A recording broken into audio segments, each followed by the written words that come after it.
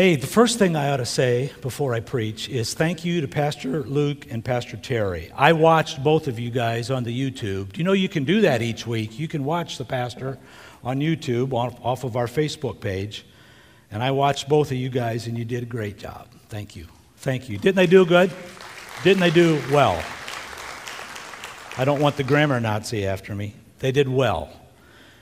And things are going here. God's working. God's moving. Praise the Lord.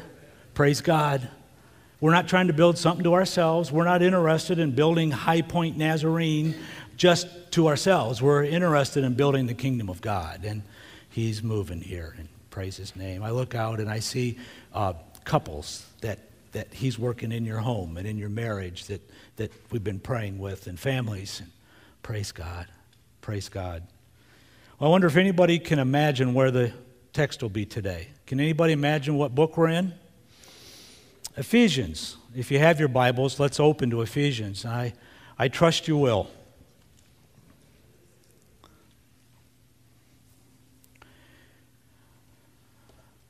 Ephesians chapter 5. We're moving our way through in these summer Sundays.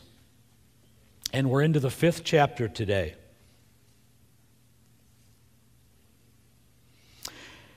Verse 1. Imitate God, therefore. Whoop, got to stop. Why do we have to stop? The word therefore is right there. Let's find out what it's there for. What's Paul trying to say to us? Well, let's review where we've been, because the word therefore is that connecting word. He's connecting what he has said to what he's going to say. And he's saying, here's what I said, but because of that, this is what you have to listen to. We learned that Paul is very much aware of disunity in the world, in his body, in the culture, and certainly in our spirit. There's disunity. And he writes to us that Christ came to unify. It was his plan from the beginning to bring unity into the world. And so he has talked throughout the beginning of the book about unity. Unity in the body, but unity in our hearts because of the work of the cross.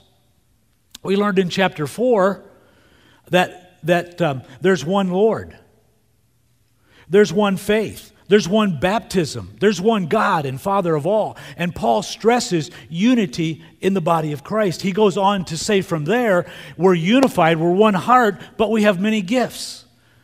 And if you remember, I preached right before I went on vacation about how God wants you and me to be involved in the ministry.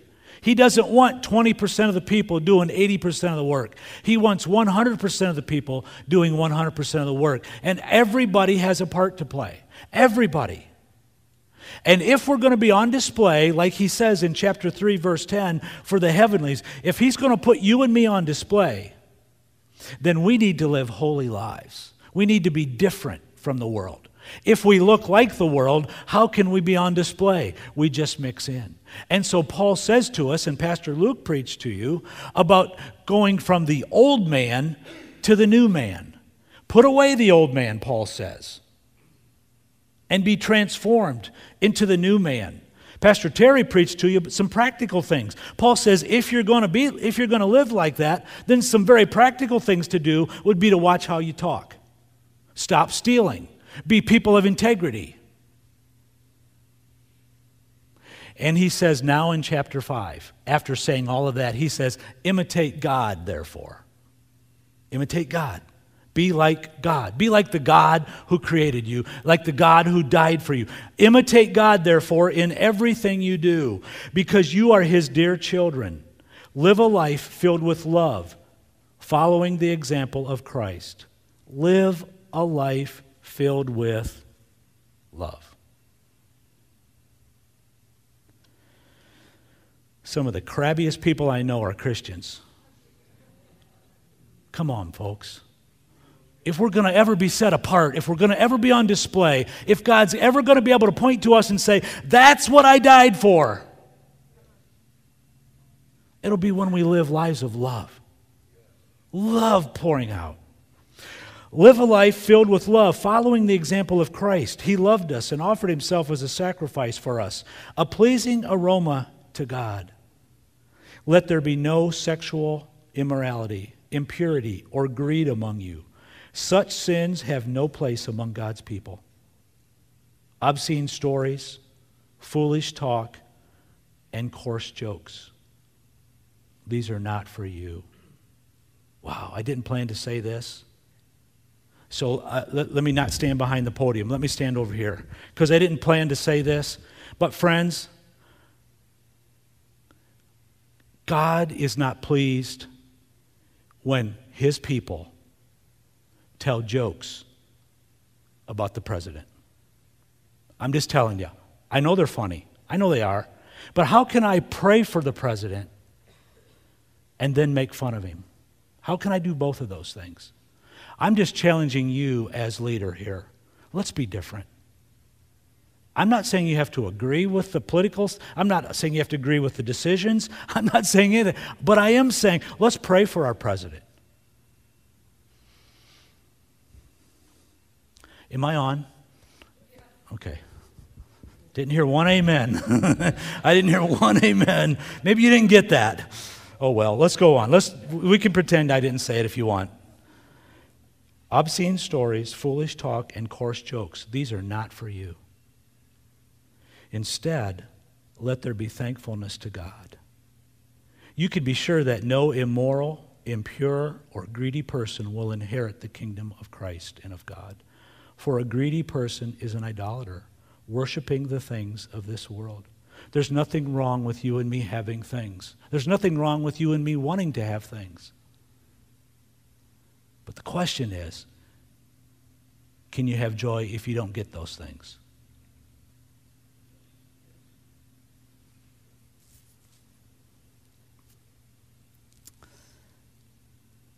Janice, I'm going back on vacation. Don't be fooled by those who try to excuse these sins, for the anger of God will fall on all who disobey him. Don't participate in the things these people do. Do you get the impression he's talking to you and me about being set apart? He's talking to us about being different. For once you were full of darkness, but now you have light from the Lord. So live as people of light. And that's going to be our text today. Live as people of light. Ephesians 5:9 or 5:8. For this light within you produces only what is good and right and true. Carefully determine what pleases the Lord. Take no part in the worthless deeds of evil and darkness. Instead, expose them. I don't think that means you and I should walk around with a spiritual flashlight. I don't think that's what it means. I don't think it's up to us to judge. But I do think what happens is, as we live as people of light, light exposes darkness, does it not? And I think what Paul is saying is, if you live a compromised life, you're not going to expose anything. You're just going to blend in. So live a life that's set apart so that your life exposes. Friends, you and I don't have to tell people what to do and what not to do. Let's let the Spirit of God do that. Let's you and me be people of light. Carefully determine what pleases the Lord. Take no part in the worthless deeds of evil and darkness. Instead, expose them. It is shameful even to talk about the things that ungodly people do in secret. But their evil intentions will be exposed when the light shines on them. For the light makes everything visible. This is why it's said, awake, O sleeper, rise up from the dead, and Christ will give you light. Let's go back to verse 8. For once you were full of darkness, but now you have light from the Lord. So live as people of light. Wow, that's good.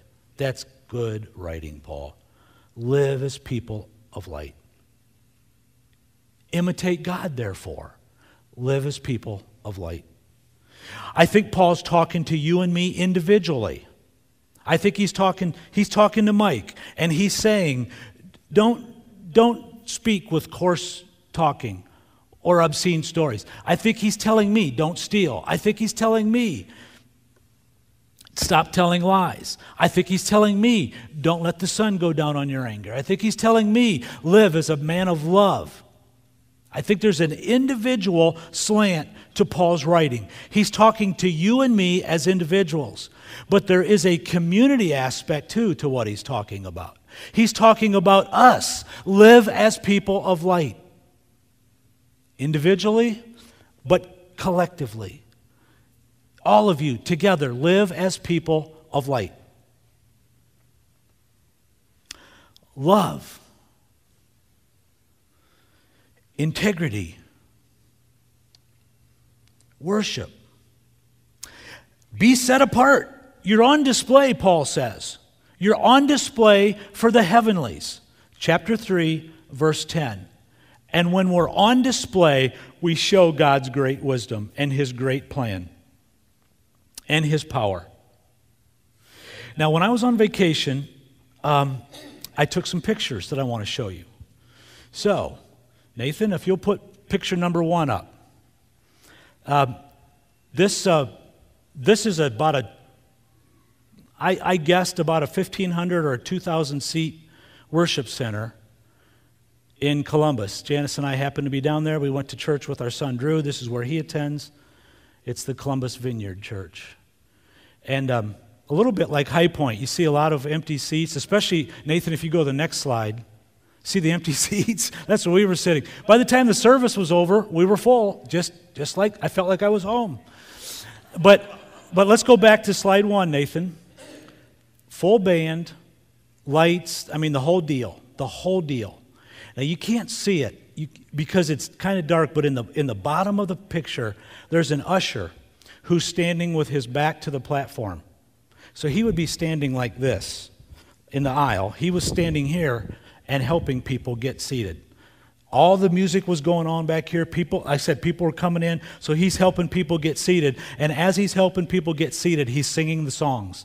It was so cool. He's just singing the words of the songs, raising his hand, helping this person get seated, raising his hand, helping this person. It was the coolest thing. And he was probably the oldest person that I saw that day. A lot of the group was younger, but he was all in. He was all in. And I wanted you to see that, and I'm going to make a comment in a minute. Nathan, we've already seen that second one.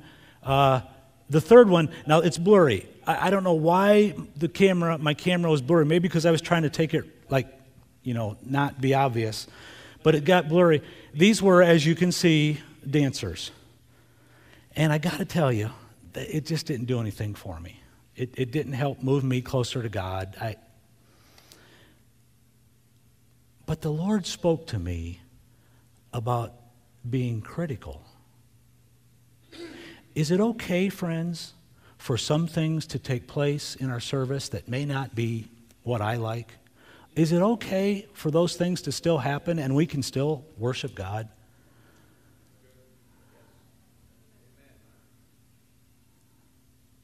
You see, the tendency for us is to take off now on critical. And if we allow the enemy, he can distract me for the rest of the service. And I miss worship. And I miss what the pastor's going to say. And I miss the prayer time because it's those dancers.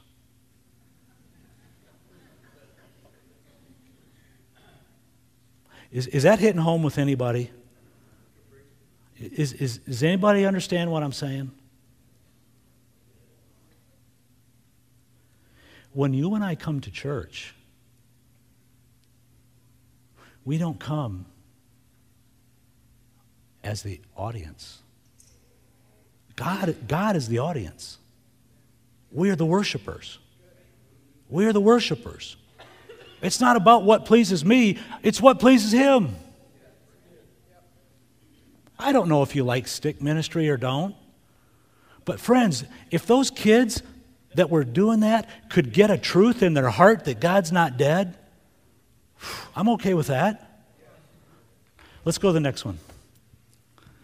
I just kind of wanted you to see what was around me. I mean, this is a huge place. And look at the soundboard. And I think, Nathan, the next one has the sound, the other side. Now, you can't see it well, but there's a guy standing in front of that big soundboard. Can you see how big that board is? There's a guy standing there, and I was right behind him. And so I watched him. This guy is mixing sound, but he's singing and he's praising the Lord while he's mixing. And he's raising his hands and he's mixing and he's raising. It was the most awesome thing. It was the most awesome thing. And I thought,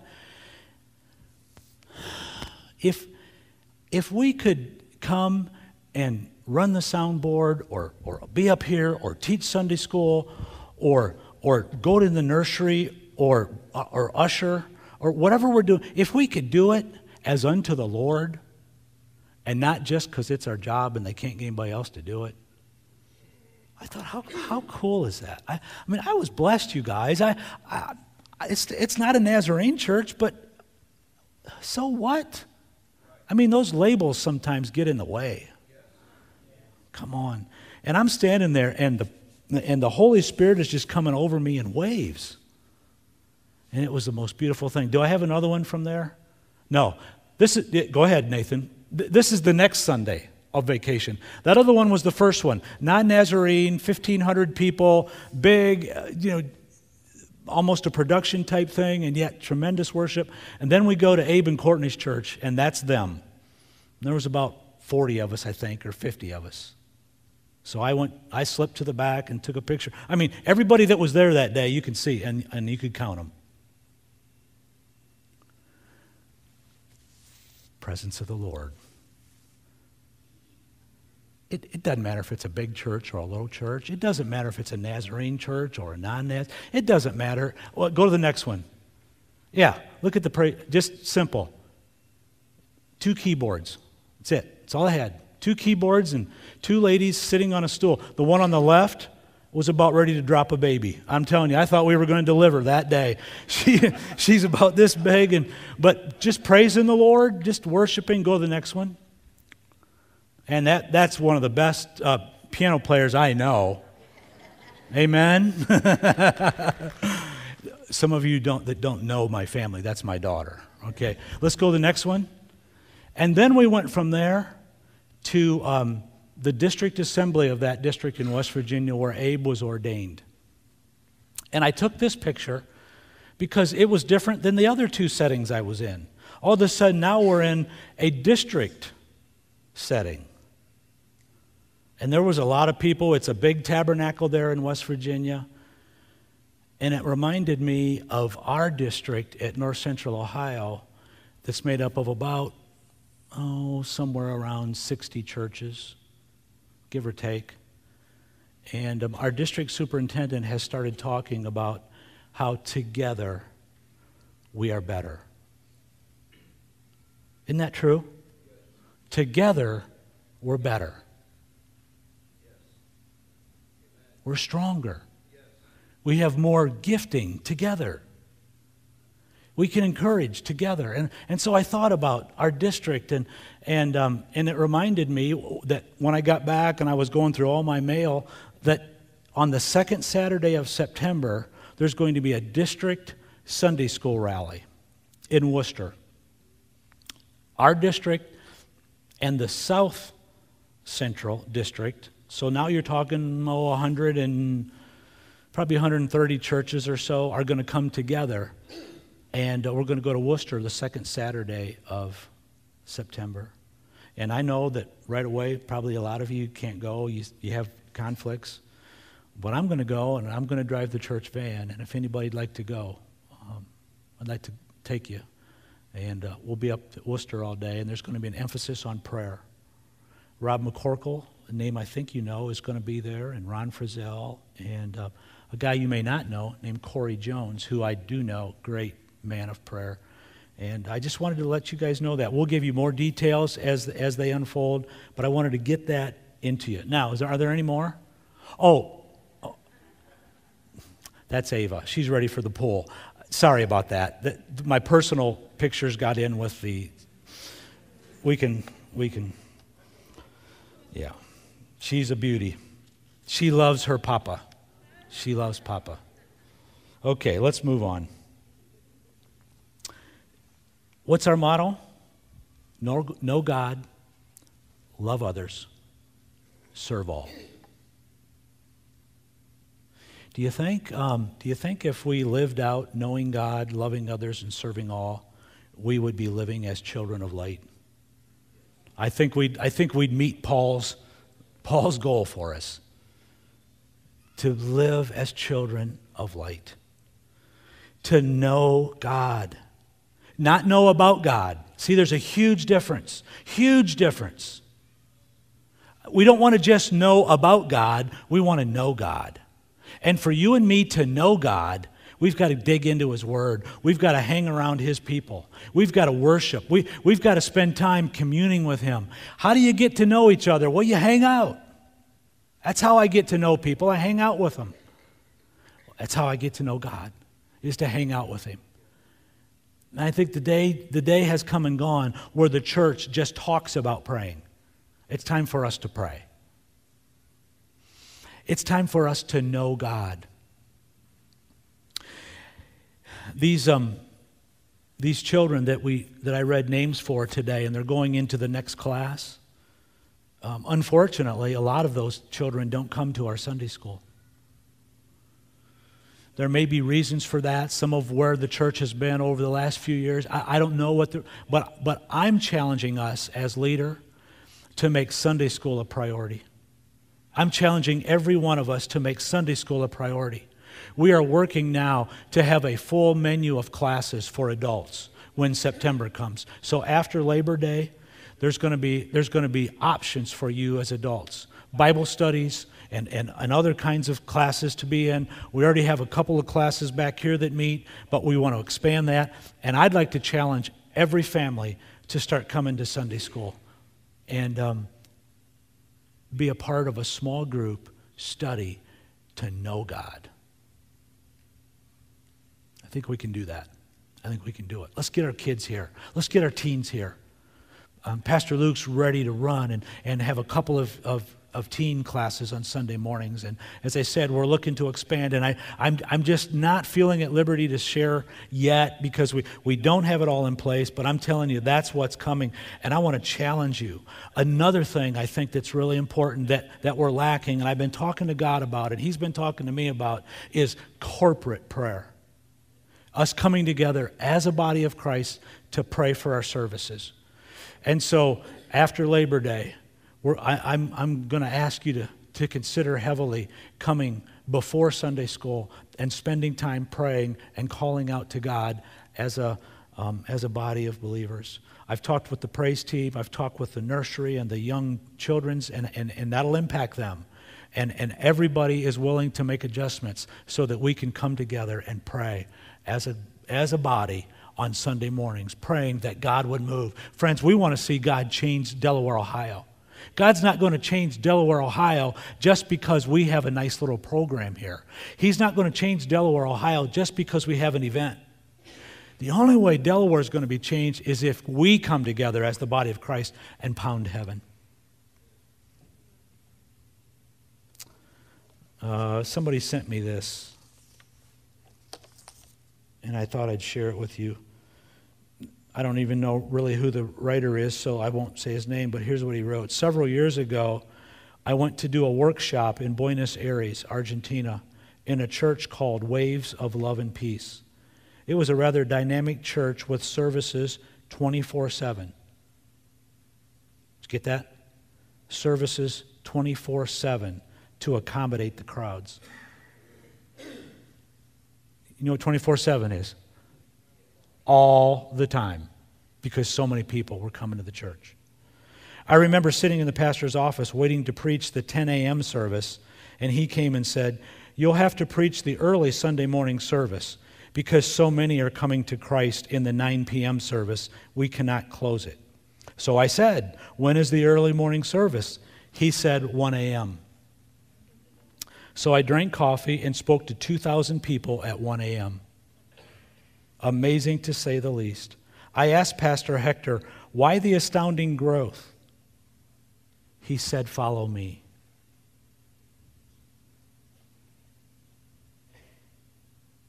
We went into a room behind the pulpit area, and there were 70 people laying on their faces, praying toward the pulpit. There are 70 that come for each of our 13 services. What he said, I will never forget. He said, what is behind me determines what happens in front of me. Wow. We've got to come together and pray. It's not going to happen just because the band practices some songs and the pastor has a sermon prepared. We've got to pray, friends. We've got to come together and pray. So I'm calling our church to pray. Starting after Labor Day, we're getting we're getting the schedule in place, but I'm calling on us to pray, and let's see what God wants to do. To be people of light, we need to know God, but we need to love others. We need to love one another. We need to be a family. We need to carry one another's burdens. We need to laugh together. We need to cry together. We need to work together. We need to serve together. We need to plan together, dream together, pray together. We need to love others. What's happening next Sunday is vitally important, friends. In case you've forgotten, next Sunday after the service, we're going to dismiss the service, and I'm asking you to plan to stay because Michael and Valerie are going to renew their vows. You say, what's the big deal, Pastor? People do that all the time. Well, Michael and Valerie never really they got married, but they didn't take vows before God like they want to at an altar. And they've come to Christ since that day that they went to the justice of the peace. And we want to come and celebrate with them. What a beautiful opportunity we have. This will be a spiritual day next week. And so I'm asking you to plan to stay. And we're going to have a reception after. And we're going to have cake, and we're going to eat together, and we're going to fellowship. And friends, that's loving others. And that reminds me that there is a sign-up sheet out there for us to sign up to bring food. And I'm encouraging you today to see that sign-up sheet on your way out. I wasn't here the last couple of weeks to really push this, but I believe with all that I am that these are the kinds of things that we need to be doing to do life together as the body of Christ. I got a text from Marilyn Kennedy this week, and Marilyn is not able to move herself, and Marilyn has to move Saturday. She said, Pastor, do you think we could rally some help? I said, absolutely. Absolutely. We are family. We are the body of Christ. We can help her.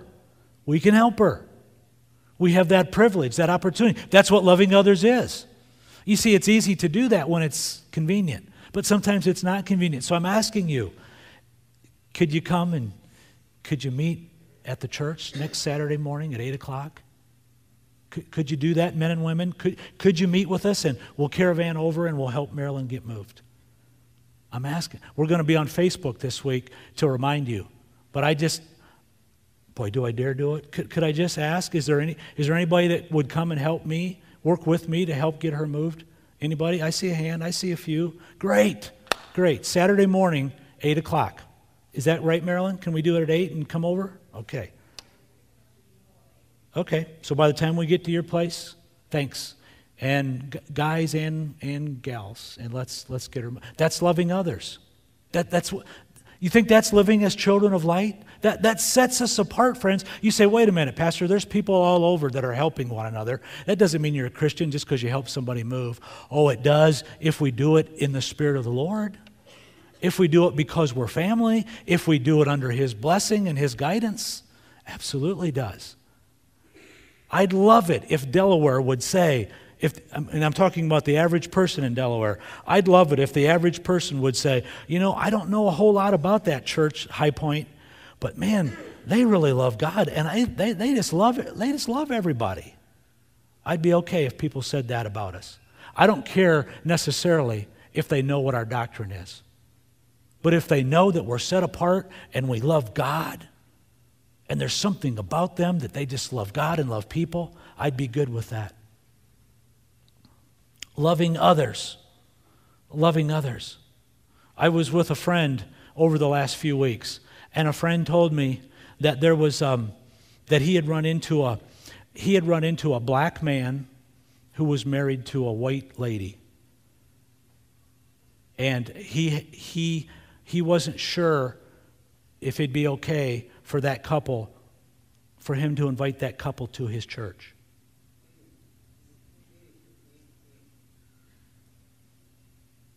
So I started thinking, could that couple come to Highpoint? Absolutely. Absolutely. Absolutely. They have as much of a right to be here as I do. Because we're all sinners saved by God's grace. So now and I'm not going to name them, but just start letting your mind run. Think about people who if they walk through the doors, eyebrows would be raised. Are those people welcome here?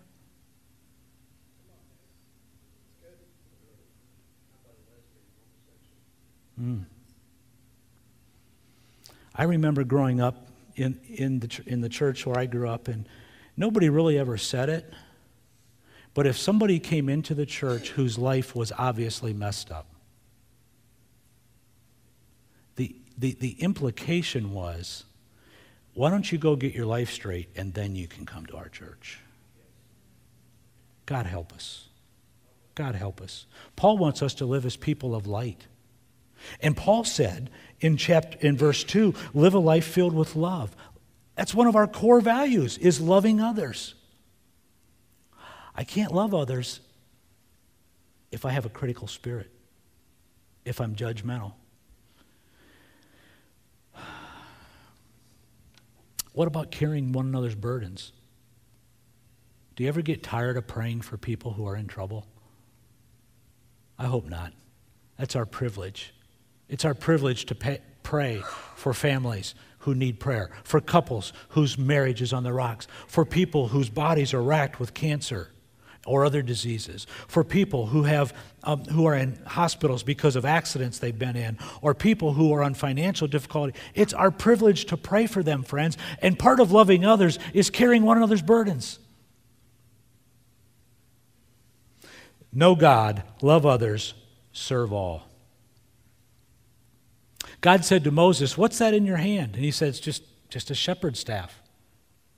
God said, throw it down. He threw it down, and it turned into a snake. God said, pick it up. And Moses said, you sure?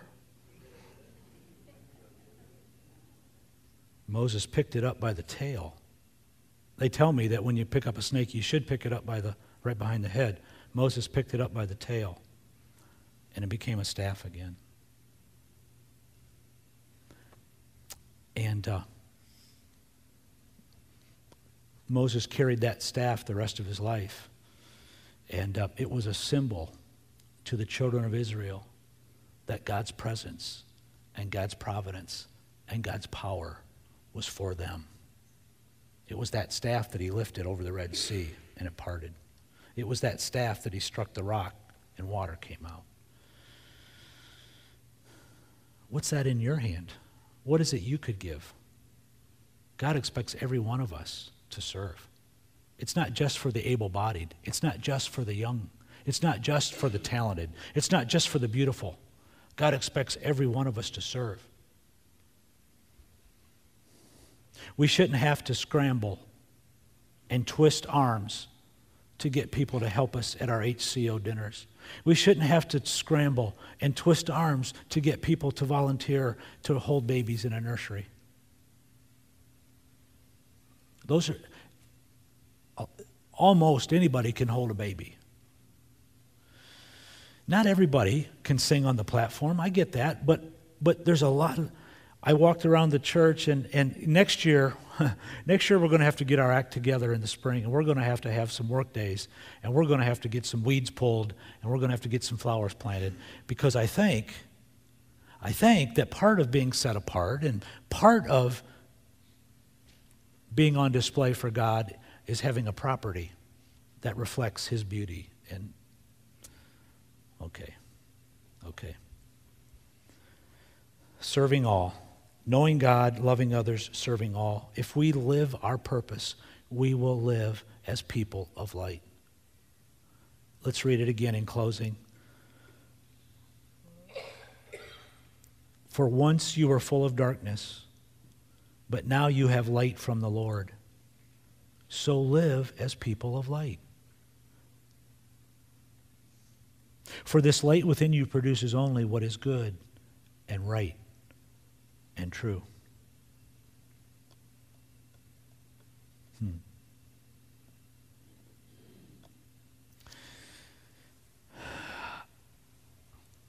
I don't know what happened, friends. I didn't mean for this to get so heavy. So I better come down. I think this is good news. Good news about living as people of light. It's not bad. We're real quiet today, so I think, Brian, what I'd like to do, brother, I think I'd like you guys to do Lean on Me. Can we do that? We need a little bit of light here. We need a little bit of lift. But I want to pray for us, okay? Lord Jesus, how we need you. How we need you. Lord, we want to be people of light. We want to know God. We want to love others. We want to serve all. Help us, God. Help us.